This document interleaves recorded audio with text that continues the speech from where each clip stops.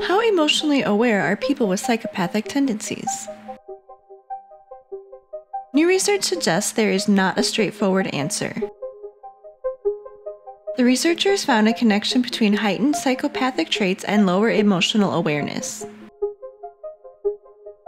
This relationship was stronger in individuals who experienced more childhood adversity. But about half of the individuals with high psychopathic scores also had high levels of emotional awareness. This indicates that psychopathy is not necessarily accompanied by low emotional awareness. So what to make of these findings? The study's lead author said, the main takeaway is that there is more than one type of psychopathic individual. Some individuals with psychopathic personalities appear to develop these traits in childhood due to early trauma. But there was also another set of individuals with psychopathic traits who never experienced early abuse or neglect. And many of these individuals still had high scores on emotional awareness measures.